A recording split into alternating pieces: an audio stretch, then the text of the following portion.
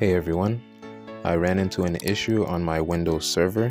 This one is a server 2022, and I installed Microsoft Office 365 or Microsoft 365 on there.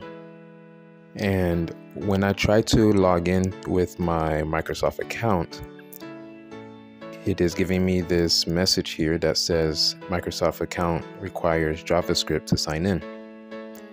Now, this is what you have to do in order to bypass this. You want to go to Microsoft Edge and type in this URL, and this will bring you to the site permissions for JavaScript. And make sure that JavaScript is allowed to run with Microsoft Edge. In my case, it was already enabled. However, it was still giving me the error message.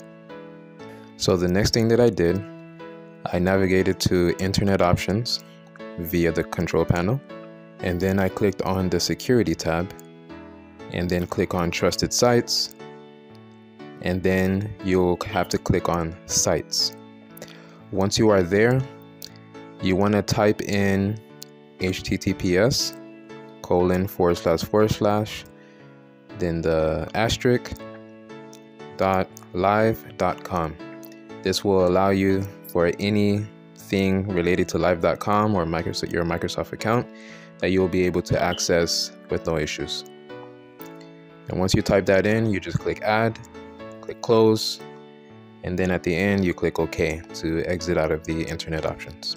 Once you are done with that and you make another attempt to log in with your Microsoft account via any of the Office apps, then you'll finally see the screen here where you will be able to enter your email address for your Microsoft account and you'll successfully log in.